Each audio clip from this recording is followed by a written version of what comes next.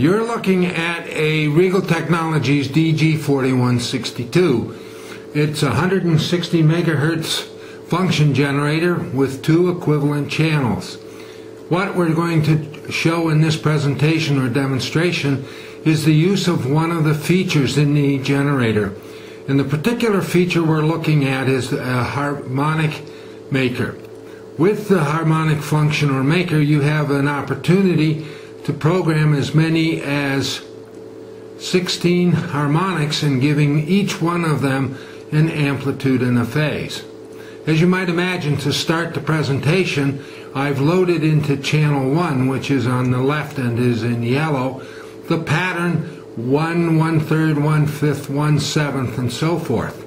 And as you realize, that would present, or that will make a representation of a square wave, and the 4162 will show that along the left side of its panel. And I've also got the 4162 connected to an oscilloscope where you're able to see that, yes indeed, it does make the kind of waveform that you would anticipate or expect. Now over on the right, I have also put in one of Rigol's spectrum analyzers, and this one happens to be the DSA 815, and you'll see that it is showing the 1, 3, 5, 7 type of pattern that is common in a square wave. But there are certainly many functions that you would want to generate with a harmonic functions, and there are a number of possibilities for storing waveforms in the DG4000 family. Here I'm going to push this store button, and it will bring up a number of patterns that I have previously put into the instrument. The one I wanted to take a look at is this one right here, and by pushing the read key, giving it just a little bit of time to get ready,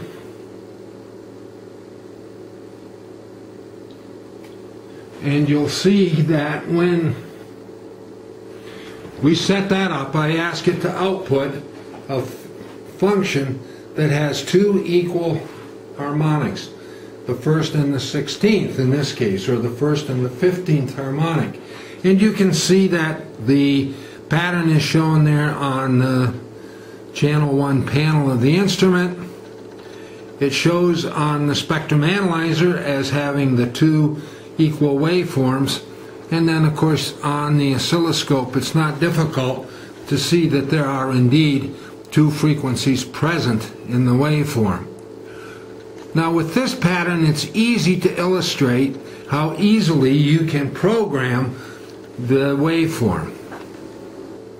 Now from here you can see that if I come onto the menu structure, I just press the down key and I have an opportunity to program the amplitude and the phase. And for the first part of here, I'm going to go in and set the amplitude, and you'll notice that as I go through the various functions, I can look at the amplitude for the various waveforms.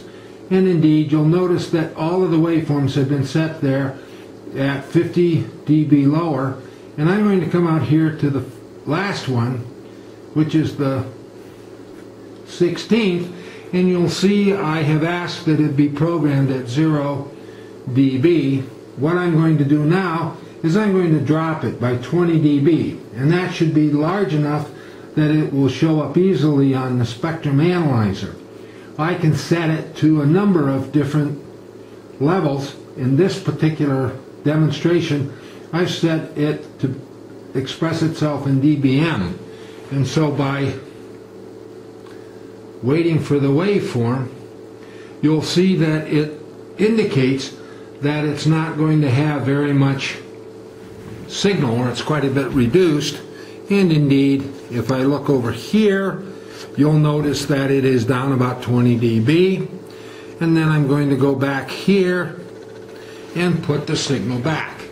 So simply by going into amplitude and then saying 0 dB, the waveform comes back.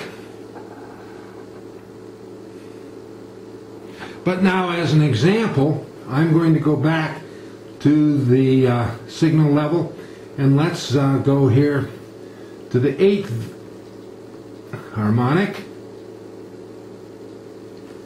go to the amplitude, and let's put one in at 0 dB, and you'll notice that it proceeds to go through the patterns, and there on the spectrum analyzer you'll see that it shows pretty much what we have programmed, and then over here the pattern looks to be significantly different. So indeed you can see how simple it is to set the various amplitudes on the waveform.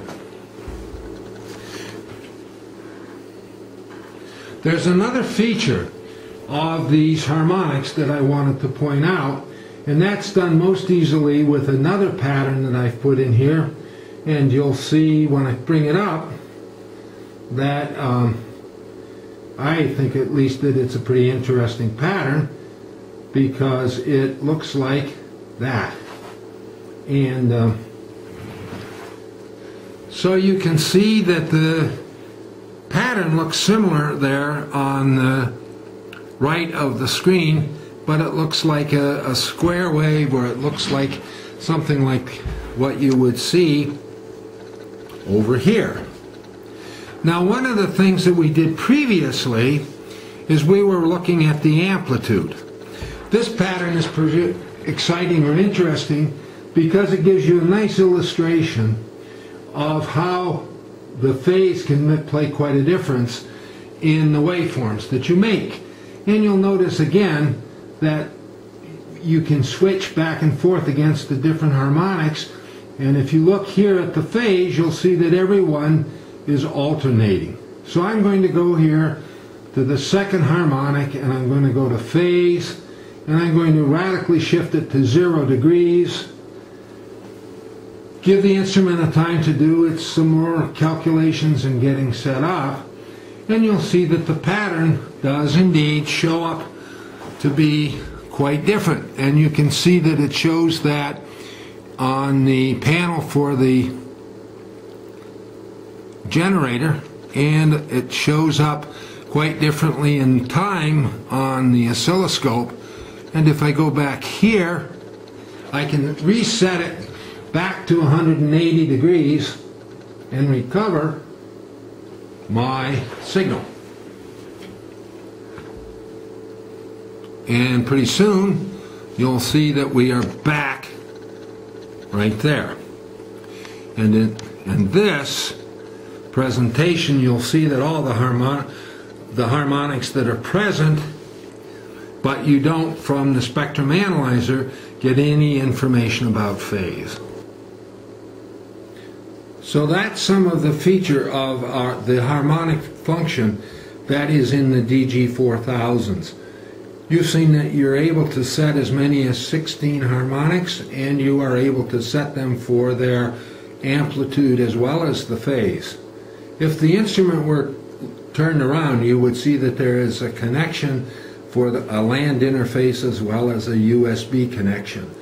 Naturally, that gives you an opportunity to work the instrument either from a computer or from your network. If you have questions about the DG4000s, or if you'd like to discuss your application, we'd be pleased to speak with you.